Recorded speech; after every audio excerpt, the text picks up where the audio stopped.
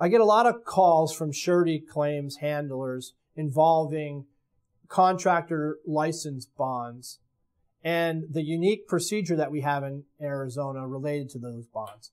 Unlike a lot of other jurisdictions where there is a interpleader procedure, which requires the surety, upon receiving multiple claims against a license bond, to file a lawsuit saying to the court, we have a bond that we're exposed to multiple liability, and the court needs to be able to decide as to who is the rightful claimants and what the distribution of those monies are.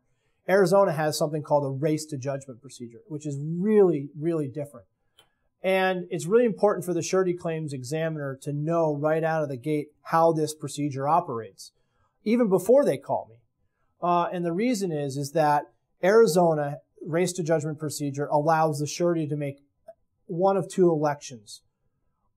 The first election that they can make is that they can pay claims in order received. And the date the claim is received is based upon either the date the letter is sent to the surety, or it's based upon the date the lawsuit is filed naming the surety as a party. And in that instance, the surety can pay claims in order received, first claim, second claim, until the bond penal sum is exhausted. The other election that the surety can make is, as opposed to paying claims in order received, they can wait for judgment to be entered against the surety and then pay in order of judgments entered against the surety.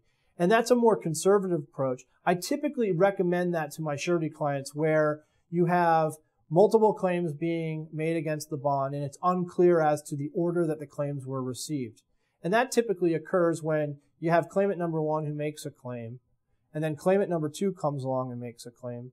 In the meantime, claimant number one says, oh, you know, I've removed my claim, and you're really not sure whether or not claimant number one has withdrawn their claim or not. And those precarious types of situations typically lend themselves to a recommendation to have the claimants race to judgment and will await judgment to be entered against the surety.